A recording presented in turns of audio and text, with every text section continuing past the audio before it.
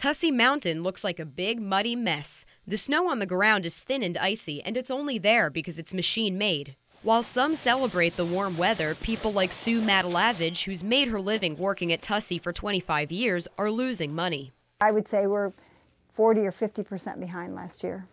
She says the mild Christmas week cost the resort a third of its income for the month of December. The temperatures aren't even on our side and haven't been on our side at all this year. I think we've probably had 14 or 15 days of snowmaking, and they haven't been around-the-clock snowmaking. So we can only do what the temperatures allow us to do.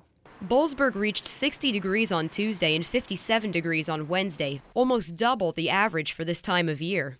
It has to be 25 degrees or less to make snow, so Tussey closed all of its trails Wednesday night, except for one because conditions were so bad. I'm in a pile of slush at the edge of the slope on the border of snow and mud, and there's barely any coverage, leaving not much to work with for the skiers and snowboarders.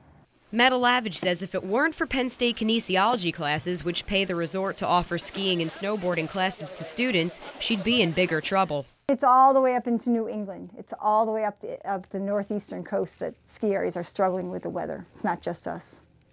In Boalsburg, I'm Erica Brecher for the Center County Report.